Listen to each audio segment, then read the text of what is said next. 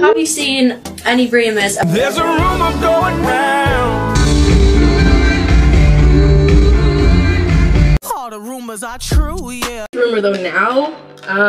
Love Island 2022 winner Ekin-Su, who has been recently booted off ITV's Dancing on Ice, spoke on the devastating earthquake that has hit and destroyed Turkey and Syria, which resulted in more than 7,200 people confirmed to be killed.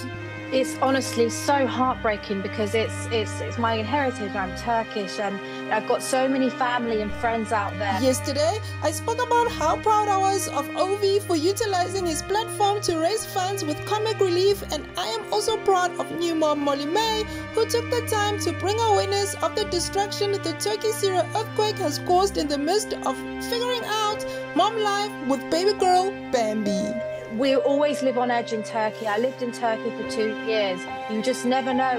Any movement, we're always scared of the next earthquake. Ekin-Su really stepped up for her people. Not only did she bring awareness of the devastating earthquake, but she also made donations towards the relief teams that are on the ground supporting countless of families who are in dire need of help. Now, should you wish to make a donation, I'll put the link to the fundraiser in my description box, or you may head to Instagram and search for ILM feed and make your donations there.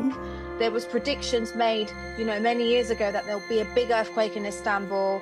I always lived in fear when I lived in Istanbul, but the fact that this has hit many cities and it's literally affected a big capacity of Turkey and Syria is so sad, so devastating. This is indeed devastating. It's absolutely heartbreaking, and I'm praying for everyone affected. A nation, we need to help each other. We need as much people to donate and help everyone. There's a lot of bodies buried underneath those buildings. Hey you, thank you so much for watching. Don't forget to like, share, comment and subscribe.